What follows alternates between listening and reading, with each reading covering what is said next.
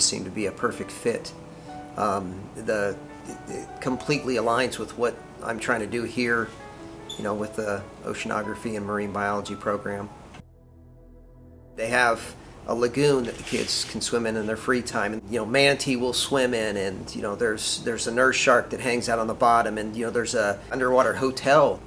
They didn't miss their electronics. They didn't get homesick because there's always something that they can do, and there's something that they can explore.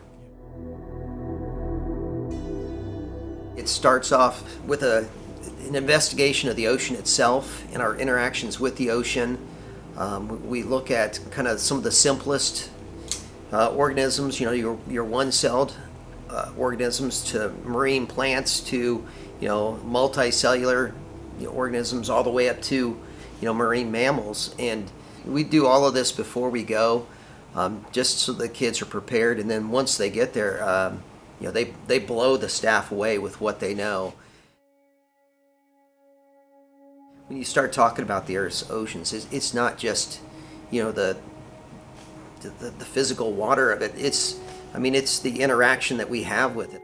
You know, the seagrasses, and we hit the, you know, the mangroves, and you know, we talk about the, you know, the Everglades. And even if you're not interested in manatee, there, you know, hey, we're going to study, you know, reef ecology. There's the geology. There's, you know, the hydrology. There's the chemistry. There's so much, you know, climate, and there's, you know, we got to experience all kinds of weather patterns, and it's really science at its best.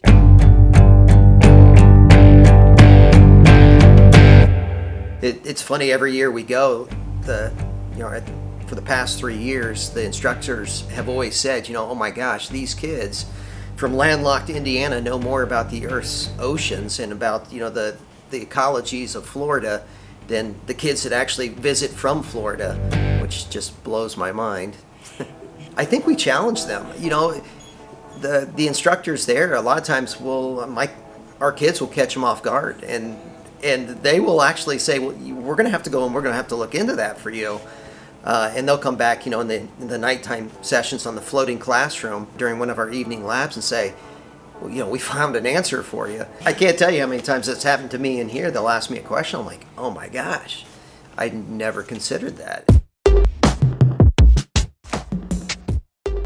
You're living with people, you're rooming with people, and sharing with people that you wouldn't normally do, and it's great for bringing them together.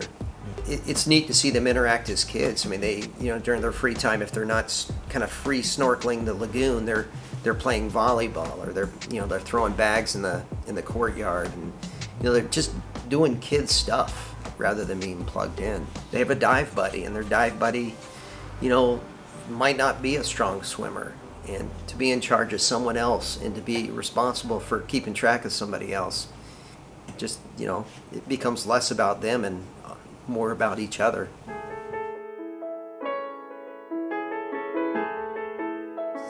You know, when I first came to Sycamore, they said, hey, you're going to be teaching oceanography. Why oceanography in Indiana? But it just, it makes sense, because it is a way that we can talk about alternative energy, and it's a way that we can talk about, you know, affecting global change, and you know, what it means to be a good global citizen. And they very much think about things like that. I did a little mini lesson on plastics and microplastics and the problem that is microplastics, and they were looking at the bigger picture, the long-term, you know, ramifications of making these choices. And you know, well, other countries have eliminated single-use straws and plasticware. Well, why don't we? And they start asking those bigger questions, like, well, we should be doing more.